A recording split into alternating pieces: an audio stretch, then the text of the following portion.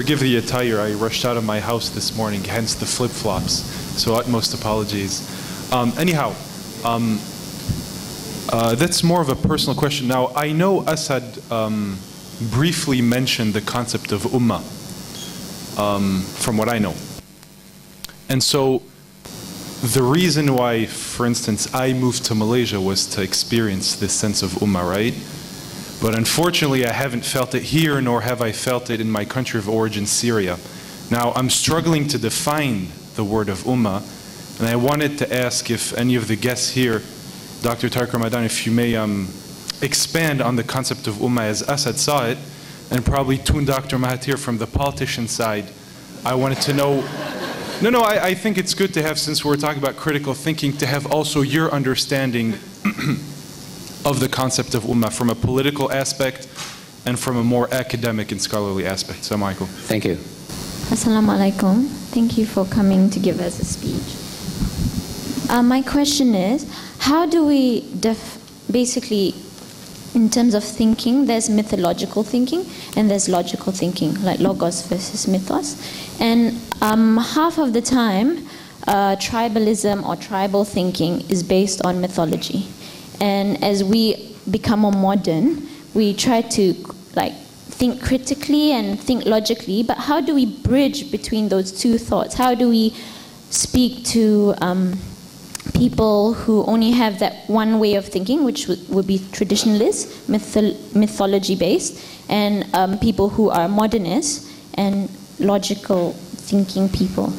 Is that clear? Sorry, my question? Yes. Yeah, because I think the problem maybe with Malaysia is that tribalism or tribal thinking limits people from being brave and maybe questioning in order to understand themselves further. This sense of this is my identity, therefore I cannot go against this, I cannot go against my culture, and I think that's sometimes a problem. Yeah. Thank you. How do you bridge that? Thank you. We'll take 5. Yeah, I'm Aisha from Maldives, and I'm currently going to graduate from my university, from my degree, and I'd like to go back and work in my country for the betterment of the country, of the society, and for the betterment of the Ummah as a whole. I would like to know what Muhammad Asad Rahmullah's answer would be for a graduating student facing the work life and wanting to work in a way that will contribute to the Ummah towards going towards modernism without uprooting ourselves from our traditions. If that's clear, thank you. One more. Thank you, Mr. Chairman. I'll be just straight to the point to our honorable guest. Name, please. Dr. Ramazan and also Dr. Mahathir. Yes, we are talking about Renaissance, and we have many dimensions to work on. It cannot be denied. But as Dr. Ramadan pointed out, that there is the issue of Western psyche. And the question then is, where do we go from here? What about our education system, our scholarship? Should not some time and some resources be devoted in a scientific way to study the contemporary West and its psychological problems, and our scholars coming out with approaches which will help the policymakers? We have very little in terms of study of the West in a scientific and objective sense to promote our agenda of the 21st century. I would like to hear from Dr. Mahathir and Dr. Ramazan. Thank you. Thank you. Yes, thank you. There are lots of questions, and I think that what was said, the first, it was not really a question, it was much more a statement about, Fahm al-Quran, which is understanding the Quran. But, I wrote something in Arabic, in English, and in French, which was a kind of an introduction to Quran. It was an introduction to one of the translations that we had in Western countries, in French, in fact, but also in English, the Quran. And I was talking about this, which is understanding the Quran, which is essential for us, but there are levels that have to be understood, that the Quran is for everyone when it comes to al-qira'a al-ruhaniyya, which is the spiritual reading. It's for everyone. It's very simple to get attracted with your heart and your, not the emotional dimension only, but the spiritual attraction is there. So the first level is everyone. And there are levels after this, and then you have beyond the Quran being for everyone, there are the stories. And the stories, they are understood depending on your personal experiences and past and present. You know, a story, qasas al-Quran are something which is, they are for all of us the same and for all of us different, because we are all different. What we extract from Musa's story, alayhi salam, and the stories are like mirrors. You put in them what you have in yourself. And this is why it's always and even you can put in them yesterday what you are not going to put in them today. It depends on your personal state of heart. So this is, and then al-ahkam, and then al-ahkam, it's deep knowledge, it's fahm. And this is why you have anzala al-Quran, which is to bestow the Quran as it is, but also Ar-Rahman allama al-Quran. He taught the Quran, which has to do with knowledge, it has to do with understanding. And on that, every one of us should do his or her best to get the three levels. The first one is natural. The second one is really to go deep in your spiritual understanding. And the third one is then I need to have the basic knowledge of the rules. And then to extract rules, this is al-mujtahid. It's not for, we are not all expected to be ulama. This is something which is specialized. Well, you know, don't democratize the third level and, oh, anyone can just read the Quran, extract from the Quran. It's very dangerous. This kind of democratization of the knowledge of the al-ahkam is something that we have to be very cautious, because anyone can take the Quran, you take one verse and you interpret the Quran literally, you know, اقتلوهم حيث ثقفتموهم, kill them wherever you find, and say, oh, it's written, I can go and kill. And I say this is very good democratization of your understanding of the, you know, so you have people who are very naive on this. It has to do with knowledge we have to contextualize. So this is something which is important. A central discussion between what you know, what you said is the very meaning of al-ummah. And you say you went here and you wanted to get this sense of the ummah. We have to stop romanticize the notion of ummah by saying, oh, you know, there is something which is deep. It's there without being verbal in the way you are dealing with your brothers and sisters wherever you go. And this is true. You cannot deny the fact that as a Muslim, you go to Muslim majority countries, you go to Muslim families, there is something which is brotherhood. There is something which is deep if you are experiencing it. Now we have to be very cautious by defining ummah in a way which is quite clear. And this is the problem that I have with some of our brothers and sisters in the way they are romanticizing al-ummah and sometimes closing the world of the ummah. And this is why, as it was said, the Muhammad Asad worldview, it's quite important, but also our own definition of ummah. Ibrahim alayhi salam was an ummah per se, is it in the Quran. He is described as a ummah. It's a whole system. There is connection of all the dimension of you, who you are, the heart, the mind, the body, and everything.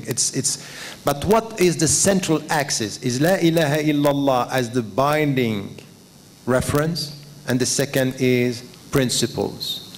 So I would define the ummah as the spiritual community, a religious community based on principles, not on blood, not on nationalities, because be very careful. There is no racism in Islam. There is racism among Muslims. It's not easy to be a black Muslim with Arab Muslims. It's not easy. There is a kind of racism that we have. So we come back to be careful. It's a spiritual community, but what is binding us is Allah. It's a spiritual communion, but there are rules, and these rules are our principles. At the end of the day, whatever is your commitment to ummah, you belong to your principles. This is why the Prophet ﷺ said to the Muslims, help your brother when he is right or wrong. And for the companion, it was strange. How could I help the brother when he is wrong? Prevent him from doing wrong. This is the way you are his brother. So it's a commitment to, you are my brother, we are sharing the same principle, but if you are right, I am with you. If you are wrong, I will stand up. This is the spiritual. So it's not my community right or wrong. It's my community in the name of right. My community resisting wrong. Al-amr bil ma'ruf wa nahy anil munkar. So this is the sense of the ummah that we need. We need to come, and you understand the point here, is a spiritual union with your heart and a critical thinking with your mind, always assessing the commitment to your brothers and sisters, to the principles. I will never be your brother if in the name of our brotherhood you're asking me to support your injustice. This is why in Surah Al-Hujurat you have وَإِن طَائِفَتَانِ مِنَ الْمُؤْمِنِينَ اقْتَتَلُوا فَأَصْلِحُوا بَيْنَهُمَا فَإِن بَغَتْ إِحْدَاهُمَا عَلَى الْأُخْرَى فَقَاتِلُوا الَّتِي تَبْغِي. If you have two groups of Muslims, they are fighting against each other, try to make peace between them. But if there is one group who is transgressing, face the transgressor in the name of your principle. This is the way you deal with the ummah. So this is why it's really important when you travel around the world to experience this spiritual, first dimension, which is so important. And then you add to this the critical thinking of our consistency to our principles. I'm with the ummah in that dimension. And I would say here that when it's quite important in all what we were saying about Muhammad Asad, this is somewhere, but it's the very essence of Islam. In fact, he's recalling us and our scholars of this principle. But now, because we are on the defensive, we play the victims and we are united against. You know the sense of the ummah that we have now?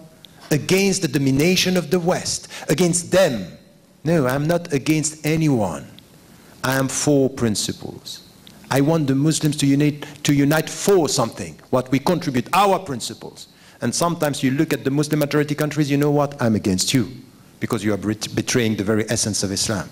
And I am in the West, and I have some principles that are more respected in the West than in Muslim majority countries. This is why I cannot enter 6 Muslim majority countries. No, but we have to be serious and consistent. Why is it that I can speak freely in some of the Western countries, when I come to in some Muslim majority countries, I can't talk, I can't even enter? Why is it? So my sense of community is to support them, right or wrong, and to look at the non-Muslims, say, because you are non-Muslims, you are wrong. No, your principles are like mine. You are part of the principles that you are promoting are me. So this is why my Sharia lies when it's right. So I took time for this because it's so central. It's the mindset. Because if you want to go beyond the victim mentality, don't transform the ummah as a unity against the other, but a spiritual communion in the name of principles. And it changed everything. It changed everything. Wherever you are, you take the good. الحكمة ضلة المسلم فهو أولى بها أينما وجدها. Wisdom is the last property of the Muslim, and he has the ownership of it wherever he or she finds it. It changed everything because you deal with principles. I belong to my principles. I don't belong to my blood. And I don't belong to a community asking me to betray my religion because we are the same religion. I won't buy this. And I think that this is the betrayal of Islam on this. And I'm sorry I took too much time. We'll stop here. There are other questions. But I wanted to respond to the last question. But I would say that maybe it's you, Professor Hassan, that who has to talk about, about education and what was said about, universities and what we are teaching. It's quite interesting.